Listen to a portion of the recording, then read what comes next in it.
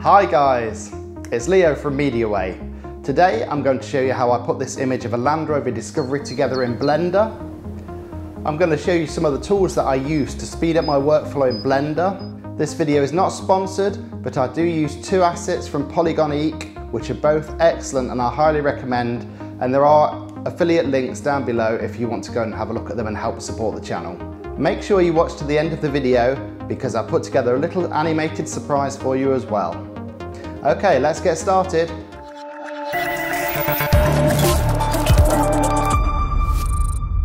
Right, we'll start by selecting everything with A and pressing X to delete everything. Okay, first thing we're going to do is we're going to add a house from Blender Kit. Let's just search for one. And the first one that comes up is just the job. This will give us some scale to the scene. Okay, so the house is there. We're going to add a plane to use as the ground really. So we just scale that up with S, a bit more I think. And then just scale it a little bit along the Y-axis just to make it a bit longer, give us a bit of space. Control A to apply all your transforms. We're just going to go into edit mode by pressing tab. And we're just going to subdivide this. Let's see how many times we need. I think 10 times is probably enough. So we're going to go now into using the sculpt mode. Let's just get rid of Blender Kit. Okay, so what we're going to do, we are going to use the Inflate Tool. And let's just scale that up a little bit. And we're going to add a little bit of hill just over here at the back of the house. So you just use the Inflate Tool on the left and then just click and drag your mouse to make a nice little hill. And we're going to do the same just over here on this side as well. We'll just have a bit of hill coming up just to give it a bit of interest and break it up a little bit. Okay, so we've got two nice little hills there. Go back into object mode, just right click, shade that smooth. And we're going to add some, we'll just give that a grass colour just for now, just to give us an idea of where the grass is going to grow. Okay, and we can see that just there. Okay, so we've got a nice little house sitting there. So the next thing we're going to do, we're going to add a little sort of platform for the car to go on. So I'm going to just shift right click to put my 3D cursor there. We're going to add in a cube. We're going to scale it up a bit. Scale it down on the Z axis, so that's S and Z. And then we're just going to pop into edit mode with tab, press 3 to select the face select the top face, E to extrude, just a tiny fraction, S to scale, I just want a little overhang like that. And then we'll extrude that as well. So we've just got a nice little sort of platform for the car to sit on. Right, okay, we can add the car. So right click again with your shift right click with your mouse to put the 3D cursor there. And then we're going to use these tools from Polygoniq. So we've got Traffiq, and we're going to spawn the asset, choose contemporary cars, and we'll have the Land Rover Discovery. We can choose a custom colour for it, so we'll just take the saturation down, we'll have just a nice white car. Click OK, and there it is. There she is, isn't she beautiful? And you can see these cars are already rigged, ready to go for when you animate them. So just press 7 to get to the top view, R for rotate, Z for the Z axis, and we'll just rotate it down 180 degrees. Just move it towards the centre of the plinth. So it's kind of like that, just there. Brilliant. Okay. So I think we need to set the camera angle next, so we kind of know what we're looking for. Let's just have a look what it needs to look like. So we'll kind of go for quite a low view of the car. Something like that, something around there. Okay, let's add a camera. Shift A, add the camera. Control Alt 0 to put the camera where the viewport is, and then we go Shift tilde to just angle the camera how we want it. I think that's probably about right, just there actually. Okay, so we've got the car nicely framed in the centre. Let's just have a quick look at rendered view. So we're going to switch over to cycles render, GPU compute, adaptive sampling on, denoising for both on. Okay, so now if we hop into that mode, you can start to see where we're at. So the next thing we need to do is add some light to the scene. So if you click on your world settings and click on the little dot next to colour, change it to environment texture. And we're going to open environment texture. So this is one I've downloaded from Polyhaven? Downloads. It's called Cape Hill. And it's actually rather pretty sunrise scene. So press 0 to get back to your camera view. We're just going to rotate it. You see this bit of sunshine on the right here? I just feel that's distracting a little bit from the car. So we'll just get rid of that by rotating the HDRI a little bit in 3D space. So what we'll do to do this, we go to the shading tab, you click on world, then you can see where the controls for the HDRI are. If you've got node wrangler enabled, press Ctrl T, it automatically adds the mapping node, and we're just going to rotate this. Let's just have a look where we are. Let's just rotate this a few degrees this way. Yeah, I think something like that's about right, just there, just so we've got the light off this side, sunlight off this side disappeared. That's pretty nice. Okay. So let's go back to layout mode. Okay, so we've got the basis of the scene sort of built in here now. This is looking quite good. We're going to dress it up now with some assets from Polygoniq again, but this time using their Botaniq add-on, which is absolutely amazing way to kind of add realism and detail onto your stuff. So let's just spawn some assets. So we're going to let's get some rocks going on first. So we'll add a nice big rock. Press OK. Right, I can see it spawned where the car is, so we're just going to move that. Rotate it a bit and pop it somewhere around there. And we'll duplicate that. In fact, we'll have 2 of those. I'll stick another one at the back of the house. We'll rotate it around again on the Z axis. G to grab. We'll pop it there. So now when we look at the camera view, let's just grab that one. So grab, if you hold down Shift Z, it moves it on any axis except for the Z axis. So we're just going to move it I just want it poking around the back there. Okay. I also want to add in some trees. So we'll get some trees for the background first. So I'm going to put one near the back of the house. So Shift right click to put your 3D cursor there.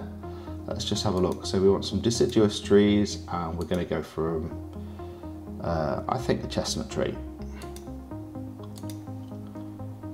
Okay, and let's just have a look from the camera. 0 to go back to your camera view.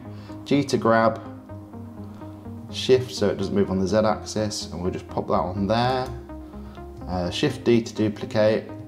Shift Z to move on everything but the Z axis, and we'll put it somewhere over here. Let's just look from the top. Let's just move it around here so it's not blocking in the house. And if you click here where it says random transform, it'll just do some changes to the tree so it doesn't look quite the same as the other one. I might even scale that one a little bit bigger, go around the Z. Okay. Right, next thing we want to do, let's add a couple more trees in actually. So we'll have some trees in the foreground.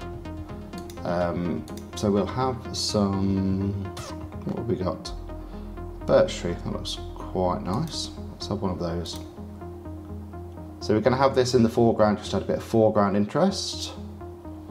Grab, Shift Z, let's bring it in a little bit. Let's just transform that, that's it. What we're trying to do, we're trying to create a nice frame around the car so your eye is drawn to look at the car in the centre. I'm just going to duplicate that again, and we'll put one again on this side. Maybe just have a few more leaves, sort of just at the top of the frame, just like that. Okay, so a couple of things that are standing out to me at the minute. Firstly, the plinth needs to have some texture. Let's add some texture to that first. So I just do a Ctrl A to make sure the transforms are applied. Back to Blender Kit. It also does materials as well as models, so we're going to search for a paver. Paver stone 46 looks just the job. So we can see it's coming a bit big to the scene. Just go to this view so we can see it a bit quicker. Okay, we just go to the shading tab and we'll go back to object settings as opposed to world settings. Right, here's our paving stone. You can see everything's already been set up, just the scale. So we're just going to bring the scale. Well, it's going a bit fast for me. Let's just have a look at that. Okay, so let's go for something like -7, -7. Maybe even go more than that. You kind of have to eyeball it. -10, -10. I think that feels about right to me for the scale of the car. And we'll just, I think actually that looks okay. Okay, so we've got a nice little platform now for it to sit on. Let's go back to the camera view again. Yeah, that's all looking good. I think we need a bit more foreground interest. Maybe another tree, I'm thinking. Let's just bring another tree over here, maybe at the back perhaps. Randomize the transform again. Drop it a little bit on the Z. Move it across just slightly. And we could also add in some shrubs. Let's add some shrubs in. So, yeah, something with a bit of colour, rhododendron. And we'll have one of those in, we'll duplicate that. Randomise the transform. And we'll add another one right at the front of the scene. And we'll just cheat a bit. We'll grab this one on the Z axis. I want to fill out this corner here a little bit. Let's just do a random transform on that. That's perfect. Okay, we're nearly there now. So the next thing I want to do is add some flowers in the foreground. So what we'll do, I'm just going to add in a plane, scale it on the Y a little bit. Let's just grab it, Shift Z. I just want to fill this corner in, and we are going to, let's just give it that green colour just to stop it popping out so much. Did I call it green? No. I never get my name. Green. Right, let's give this the green colour. Search for green.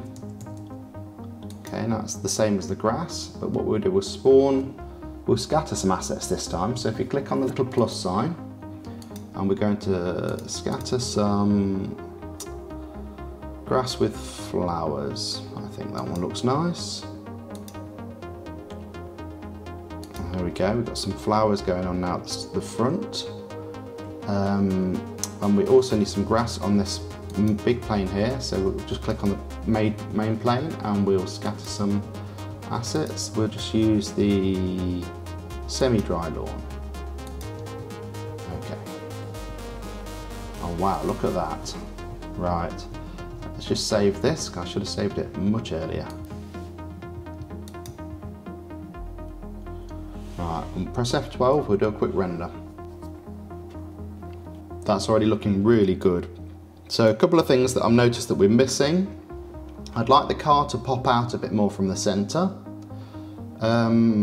Maybe with some light, extra light over it there. I also want some depth of field in the shot. So let's just add those bits in there. Firstly, we'll do the depth of field. So click on camera, click on depth of field. And we're going to choose the focus object to be the Land Rover body. And we're going to set it at F1. And let's just go over to rendered view.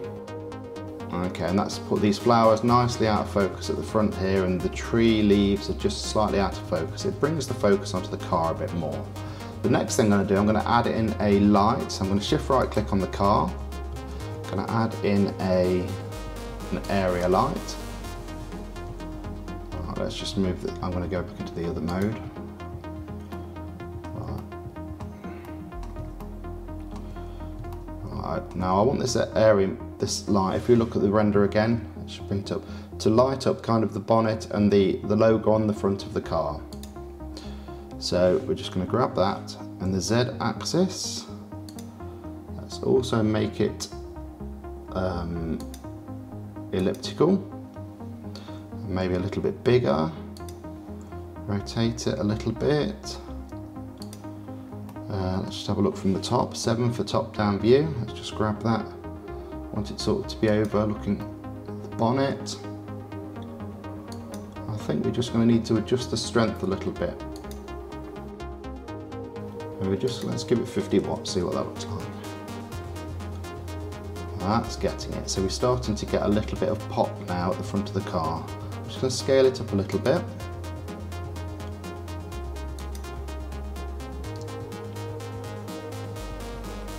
Maybe touch fraction stronger. Okay, we're just getting a nice little pop now at the front of the car just to lift it off the page. The other thing we could do is this white part of the building at the back. Let's just give that a different colour. So I'm just going to click it, going to tab into edit mode. We'll select one of these faces on the side. Just change the view again. Let's select all the faces there. So you can do this really good shortcut. Just go to the select mode and select similar, and we want coplanar. So that basically selects everything in that plane. We are going to add in the paver texture. So paver, and we're going to assign it. I think we're going to need to scale it a bit as well. Right, so we do that under the UV editing tab. Let's just get that in there so we can see it. And press A to select everything and S to scale. That's it, we can see them now. So just eyeball it until you think looks about right. I think that looks about right to me for a brick texture on the side of the house. Okay. So now if we go back to layout view, press 0 to get the camera view. We've just made this wall here behind the car a little bit darker with a different texture. That'll help make the car pop out. I think we're nearly there. Control S to save, F12 to do another render, and there we have it. Well, I hope you enjoyed that. I understand that sometimes buying add-ons for Blender can be expensive, but the time they save and the results they give are worth the price. If you want to help support the channel, there's affiliate links for both Traffiq and Botaniq below. Okay, at the start of the video I promised you a little animated surprise. I've continued work on the image that we've created today, and I put a little animation together. Have a look at this.